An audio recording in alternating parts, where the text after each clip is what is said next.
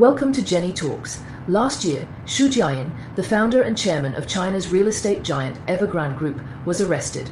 Known in China as Xu Emperor, his arrest caused a collapse in the company's stock, leading to bankruptcy and massive unemployment among its employees.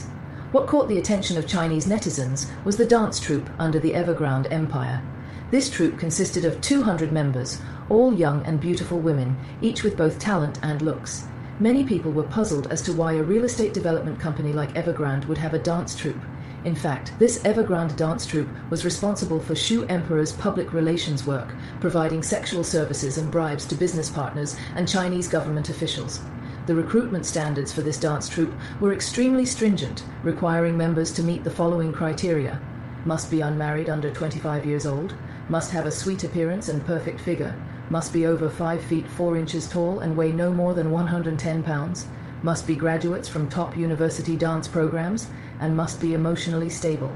The annual salary for these dance troupe members exceeded 1 million yuan, equivalent to $150,000, with the troupe leader Bai Shanshan earning 9 million yuan annually, equal to 1.5 millions. She owned a luxury house worth 100 million yuan. These young women are typical victims of power and sex transactions in Chinese society.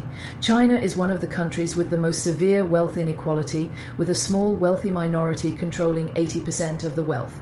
In 2020, the then Chinese Premier Li Keqiang stated at a press conference that 600 million people in China had a monthly income of less than 1,000 yuan, about $150. A significant reason for this wealth disparity is the elite class's rampant plundering of social resources. Xu Emperor used these young dancers to provide services to government officials and bank leaders, thereby amassing substantial wealth. The Evergrande dance troupe under Xu Emperor had a high artistic standard. They not only performed in many important events, but also won numerous awards, making them a truly professional art troupe. A group of naturally beautiful, well-trained artists could certainly help their boss network with high-quality contacts and enter elite social circles. With the support of this troupe of beautiful dancers, Evergrande Group, originally based in Guangdong, quickly expanded its business footprint across every corner of China. At the Evergrande Group headquarters in Shenzhen, usually people could only reach the 40th floor. The higher 2 floors were strictly sealed off and served as the activity area for these beautiful dancers. The 41st floor was equipped with entertainment facilities, and the 42nd floor was a clubhouse.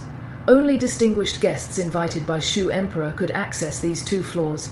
After Xu Emperor was imprisoned, many government officials who had dealings with him were terrified, fearing that he might expose them, leading to their imprisonment for the rest of their lives.